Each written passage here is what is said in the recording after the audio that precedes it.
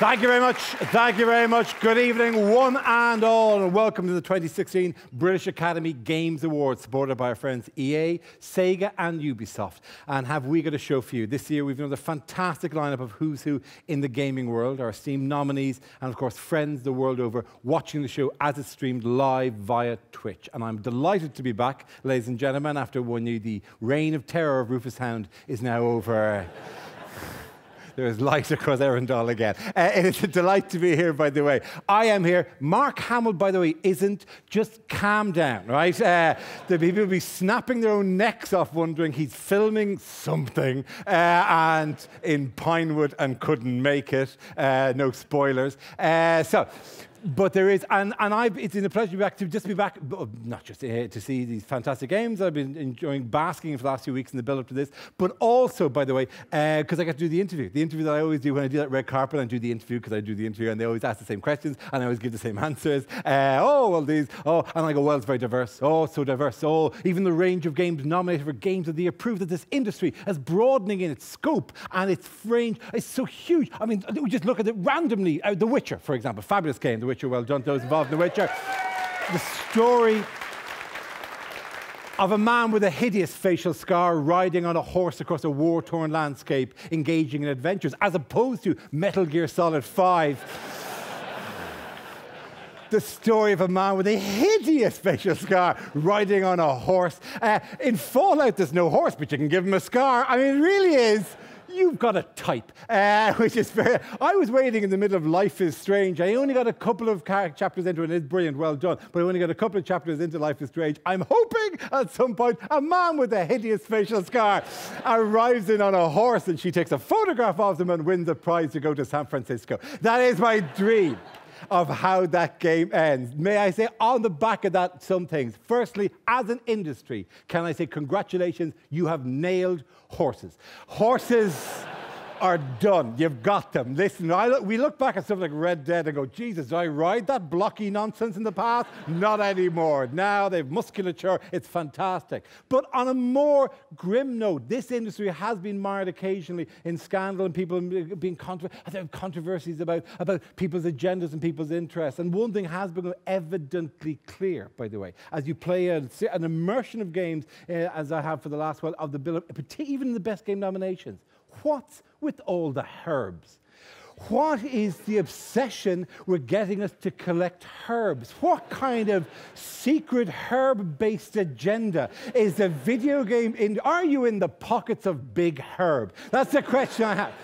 Whether it's The Witcher, this goes back to Resident Evil and the blue and the green and the red, you'd mix them together. Even Batman was finding plants in the middle. I played a lot of Batman, by the way, this year. I know it's not one of the best games now, but I played a lot of Batman, which is unusual for me because I don't play a lot of driving games. But play a lot of Batman this year. But Jesus, would you let it go with the herbs, right? I would like to see one AAA game that has proper evidence-based medicine within it rather than this ludicrous mix some wolfsbane into this kind of nonsense. Right? So we've got that as an issue. And they've gone so broad. They've gone so broad that to a certain extent, it's embarrassing to play. Metal Gear Solid 5 is the perfect example. Fabulous game. Again, congratulations to anyone involved in Metal Gear Solid 5. Wonderful piece of gaming software. But almost too much choice. To a certain extent, like people go, oh, how did you handle that mission? Oh, how did you handle that mission? Because I know when I handled that mission, oh, you could do so much with it. Oh, I went around the back and then I waited until nighttime and then sent a drone around the left and then I waited for a lightning strike to come from here and then I set up charges here that led to a clap them and then everyone came to a pooled area here and I shot them. How did you do it? I crawled and strangled. That's all I did. And in every mission, I crawled, and then I got scared, and I waited, and then I strangled, and then I crawled out. That is how I played every level on Metal Gear Solid 5, right? Too much choice, ladies and gentlemen. There's too much. There's a tyranny of choice at this stage. No, it's remarkable. And you create within your industry, and I've often said this to you, you can do things that no other industry can do in terms of how you tell stories and how you draw those stories out. And just in terms of how you create visual effects. It is literally impossible to create the beautiful effects that, I say literally impossible. Some of them aren't that difficult. Where's your Bob gone? Oh, he's gone to the Rapture. That's where Bob has gone. Oh, everyone's gone to the Rapture.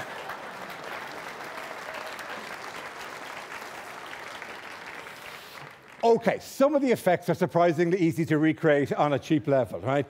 Yes, fabulous game, everyone gone to the Rapture. Everyone kept quoting it, by the way, as it being Armageddon meets the Archers. That was the quote I kept hearing, as if that was somehow twee.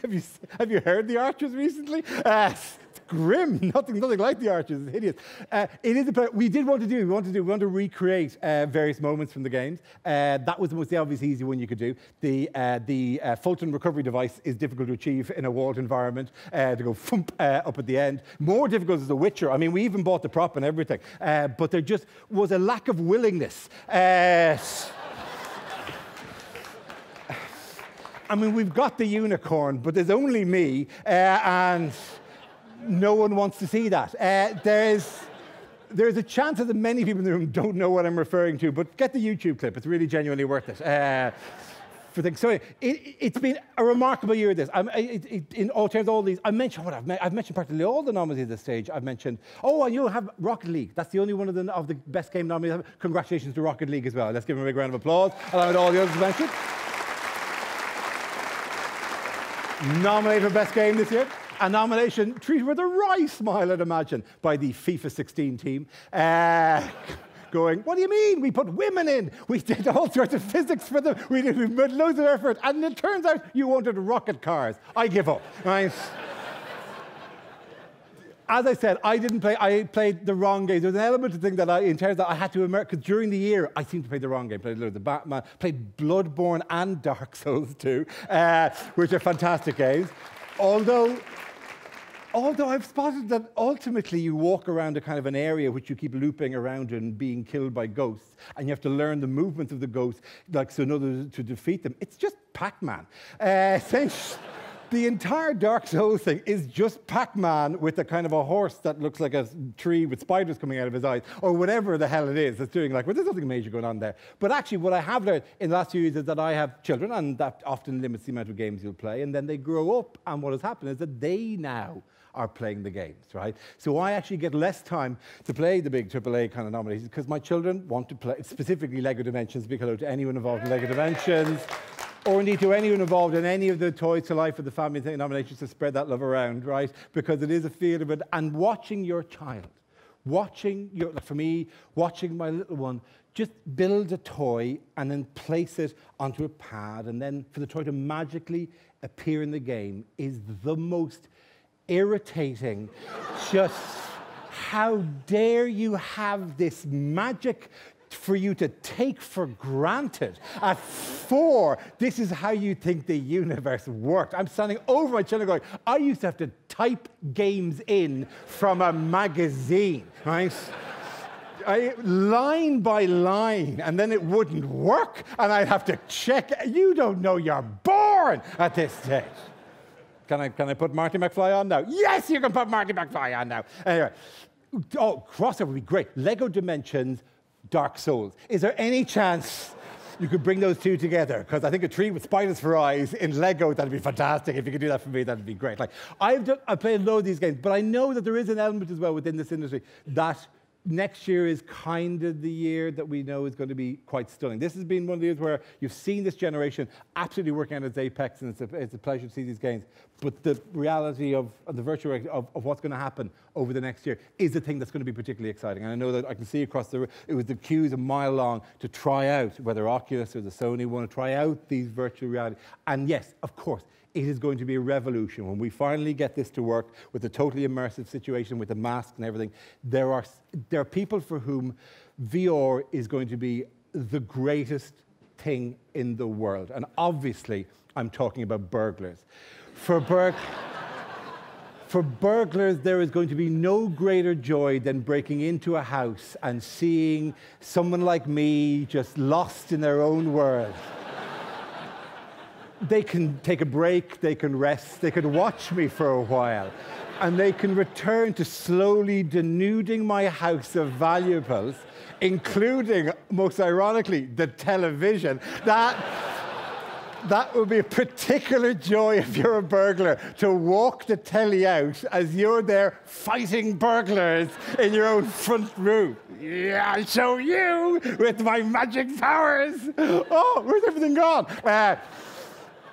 burglars or women who were contemplating divorce but just wanted just to check if it was the right thing to do will sit quietly watching you in your dream world going, this is not what I want. But then we'll pack and you'll never know. You leave and it'll be fantastic. This is the miracle which lies ahead of us and what joy it is going to be. And the best thing is, if you put the straps on all of those VR things really tightly, when you take them off, you will have a facial scar, just like the all you need is a horse and you'll be the hero you've always wanted to be. Ladies and gentlemen, are we ready for the awards tonight, are we? Of course we are. Of course we are. Well, gosh, this can sound a little bit cliched and perhaps lacking a little bit of credibility, but actually genuinely was not expecting this. Seriously, I think this year the nominees have been such huge quality this year, more so I think than a few years, that I'm genuinely kind of humbled to receive this on behalf of Todd Howard and Bethesda Game Studios. And this is the first time Bethesda Game Studios have actually won